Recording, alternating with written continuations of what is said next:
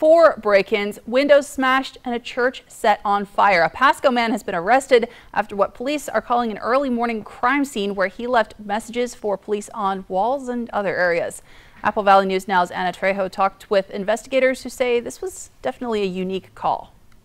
What started as a regular burglary call just after 5 a.m. this morning ended in a widespread vandalism and the burning of a church. Lieutenant Thomas Groom with the Pasco Police Department says officers were dispatched to broken windows at the former Bank of America building on Lewis Street, but the calls kept coming. Celebration One Salon on West Clark Street had its window smashed. Then the suspected vandal went to Atomic Foods on North 4th Avenue,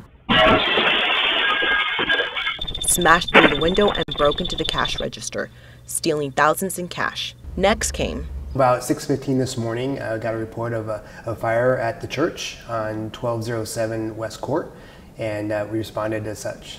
A fire reported at the Apostolic Lutheran Church of the Tri-Cities on West Court Street. When officers responded initially, the building was on fire. Pasco Fire responded and began dealing with that issue. Our officers set up containment around the area in case our suspect was still in the area. Once containment was set up, one of our officers did see him in the containment area. He was challenged, either began to flee or resist arrest in one way or the other, and a taser was applied to take him into custody. As soon as the smoke cleared and police and fire could get into the area, they found a message from their suspect. Yeah, so that was something we were not expecting.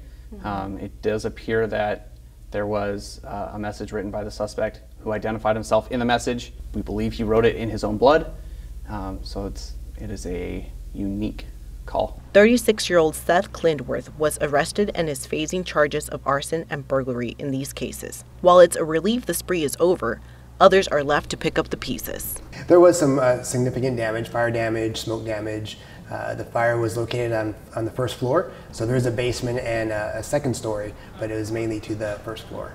Yeah, so at this time we don't know the mechanism that he used to start the fire. We do have fire investigators out there with our detectives trying to determine how the fire was started. Despite the situation, Pasco Fire Chief Crowley says he is grateful to all of the agencies who worked together to make it come to a peaceful end. Anna Trejo, Apple Valley News Now. And you can find all of the agencies that responded to the fire on our website, applevalleynewsnow.com. Sergeant Groom says while there are reports of someone being pulled from the fire at the church, they believe that someone was in fact the suspect.